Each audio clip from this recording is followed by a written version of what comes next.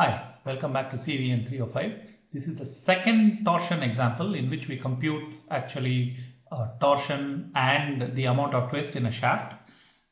This is actually somewhat more involved because it's actually a statically indeterminate problem. We'll see how that works. So let me read the problem out because it may be too small for you to see. That I cannot help because of the screen size. Two solid shafts, steel shafts are fitted together. So that's the shaft AB and then the shaft CD. So they are both fitted together and then with 4 bolts.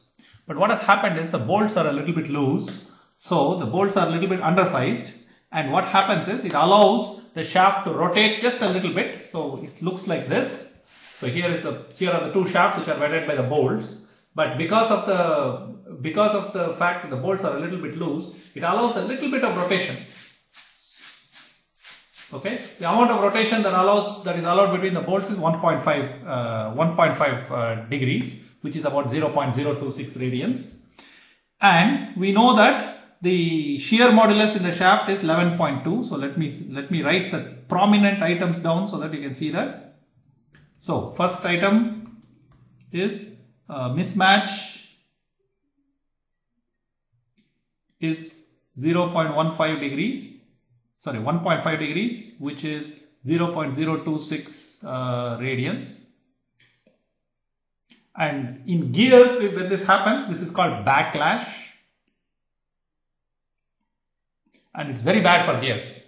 Even this particular flange torque setup, that's not a very good idea. But nevertheless, the second thing that's given to us is that the shear modulus of this is 11.2 times 10 to the 6 psi, which turns out to be 11.2 times 10 to the 3 ksi. Okay, and the torque applied, the text says 420 kilopound-foot. That's a huge torque.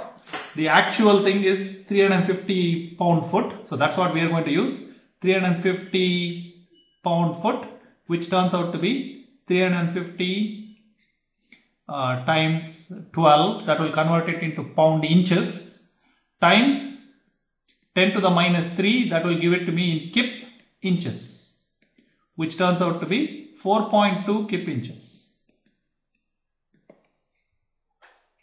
Okay, so not 420, but it turns out to be 4.2 kip. That's the number I am going to use. The book may not have used it, but that's different. Okay, so the question is, what happens if the torque, that red arrow, the torque, is applied to flange C?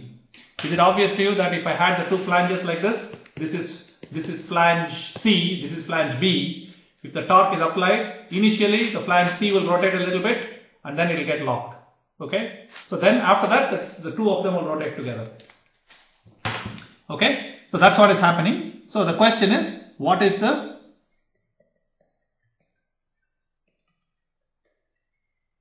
shear stress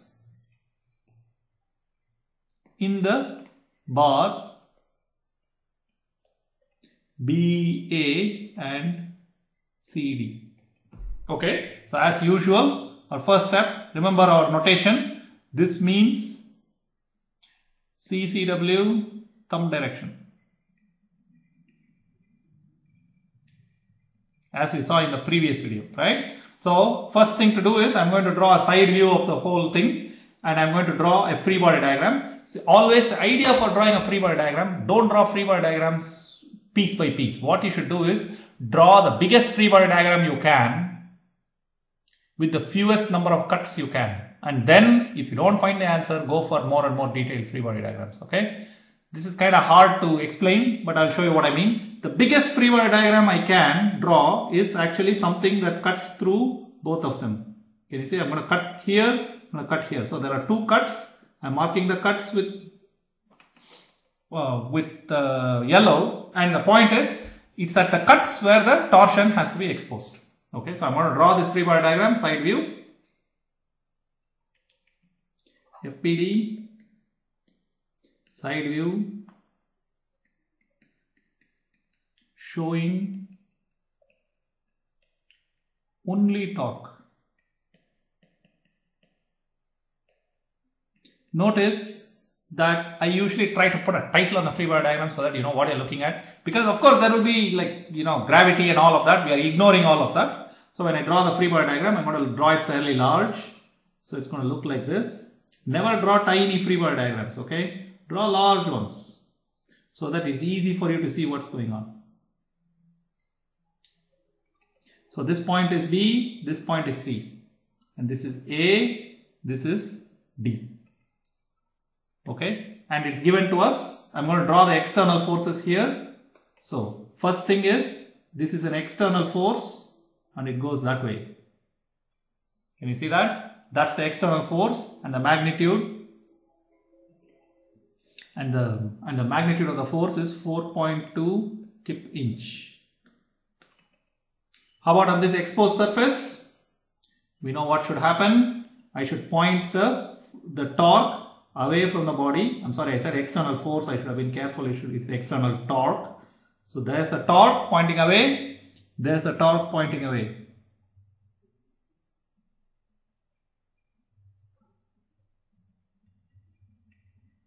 Okay. And by now you should know the notation for the torque. It should say TAB and TCD. This is the only free body diagram you can draw. If the minute you cut any other thing, it will go on exposing more and more forces. So it's not going to help us. This is our only free body diagram, and it tells us that if I do summation of torque, keeping this way positive, I will get minus TAB plus 4.2 plus TCD equal to 0. So I'm going to write this as TAB minus TCD equal to 4.2. The unit is kip-inch for this, and this I'm going to call it as equation 1.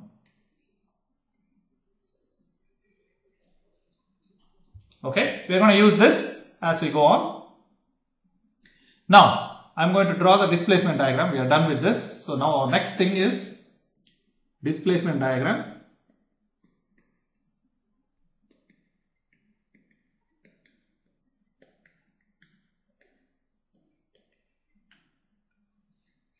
And the way that's going to look, again I'm going to draw this large so that we can talk about the displacements.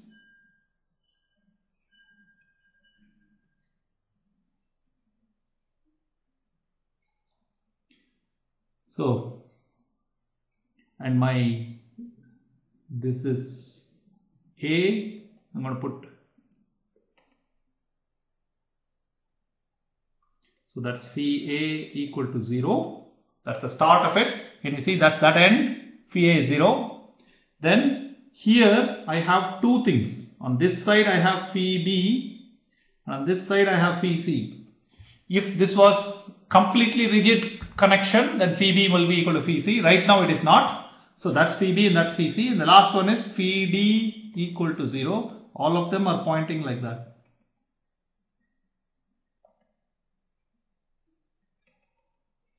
Right? So now we are ready to use our constitutive law.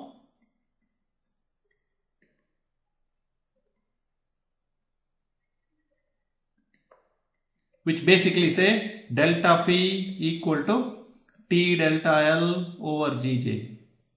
I'm trying to get this kind of written up, in shorter and shorter version. So in our case, for section, let us call this section 1, let us call this section 2, and let's call this section 3, okay?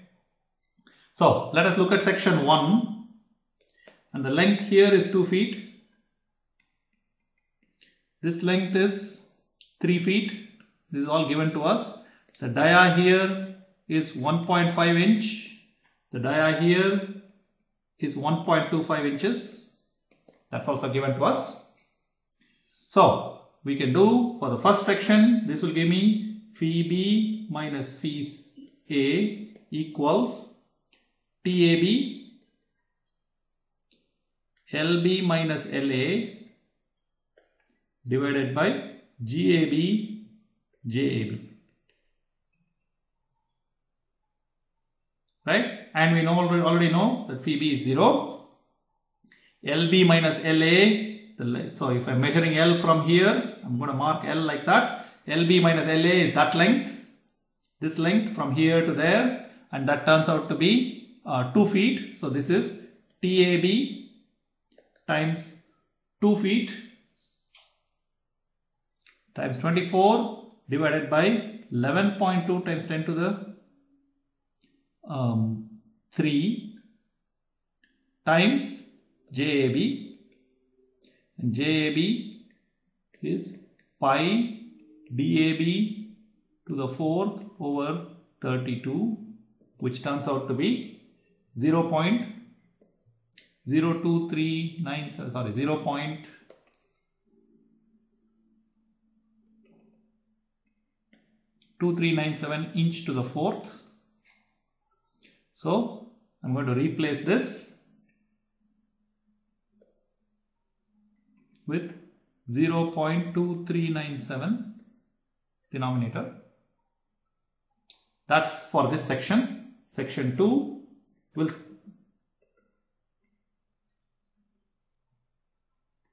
gives me phi D minus phi C equals TCD times LC minus LD, sorry, LD minus LC divided by GDC JDC.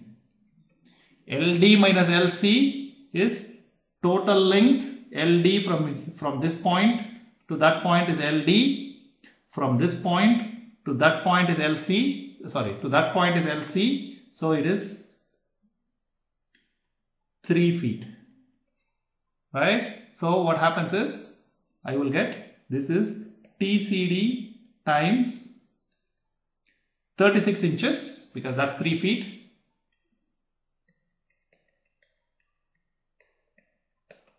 Divided by 11.2 times 10 cubed times JDC equal to pi DCD to the 4th over 32, which turns out to be 0.4970 inch fourth.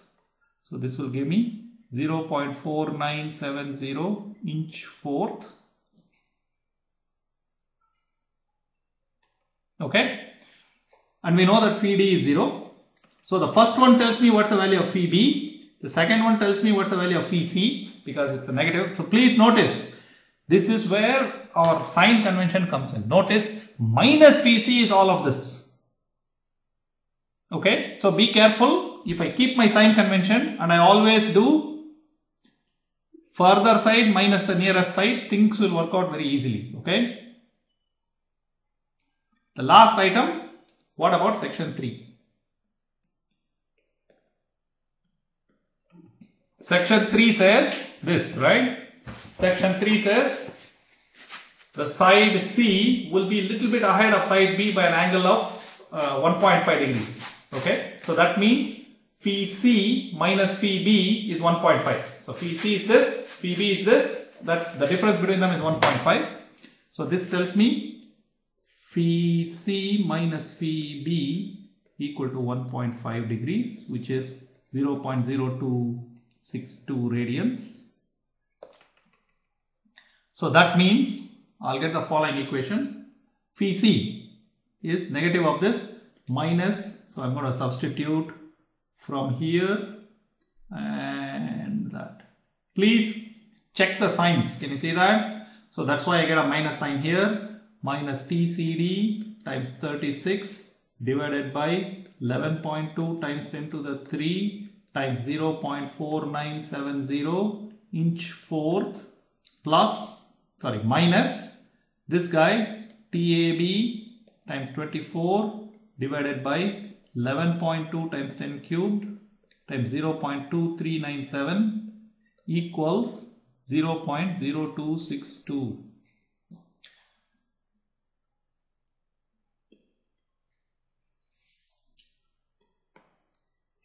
Notice my first equation gave me one relationship between TAB and TCD. That's this.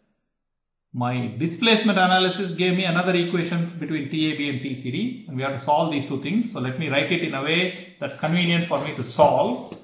So I'm going to write it as TAB minus TCD equal to 4.2.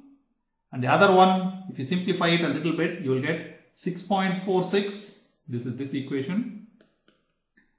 TCD plus 8.943 TAB equal to minus 26.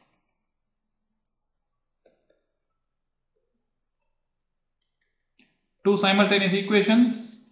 If you have a calculator, you can solve it or substitute and solve or whatever you like. And then you will get TAB equals 0.075 kip inch. And TCD will turn out to be minus 4.125 kip inch. These are your two values. From that you can calculate the stresses. Sigma in the, shear stress, tau max in the section AB is 16 TAB over pi DAB cubed, which is 16 times 0.075 divided by pi times 1.25 cubed, which will turn out to be 0.196 KSI. And if I do tau max in the section CD, I will get it is 16 TCD divided by pi DCD cubed, which will be 16 times minus 4.125 divided by pi times DCD cubed, which turns out to be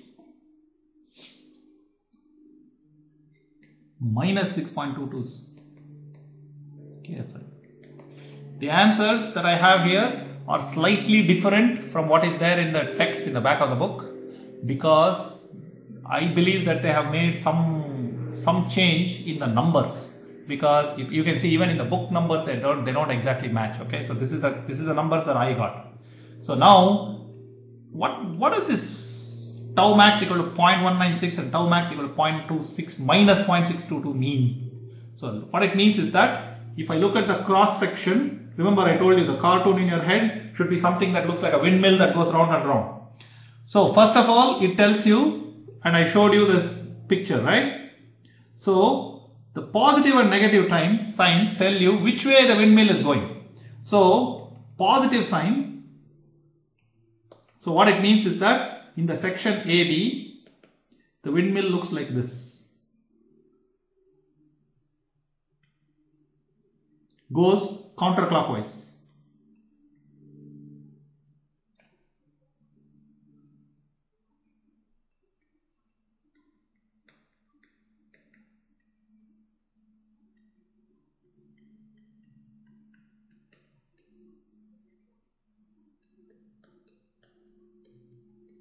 This is the shear stress windmill. The maximum shear stress is occurring here, on here and here, outer fiber. That's the maximum. I'm going to mark it in yellow so that you can see that. And how much is the maximum? It's 0.196 KSI. In the section CD, you will see that the windmill looks exactly the opposite.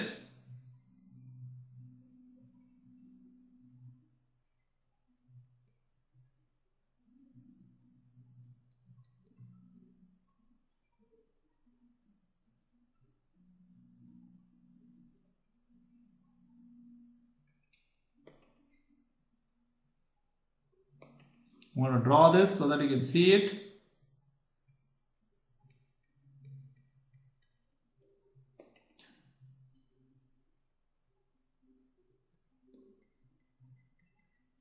So if tau max is greater than 0, then windmill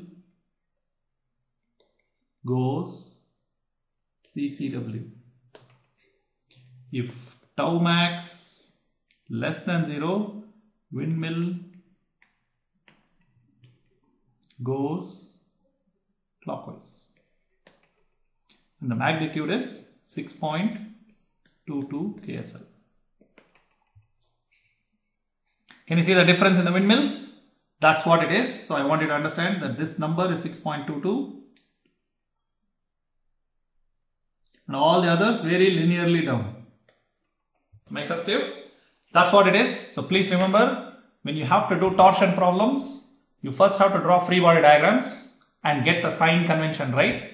The second thing you have to do is to do the displacement diagrams, and you have to do displacement section by section, and then you have to do some manipulations, okay? Algebraic manipulations. This is the heart of it. So this takes some effort to do as things go along, but the procedure is more or less fixed. Thank you.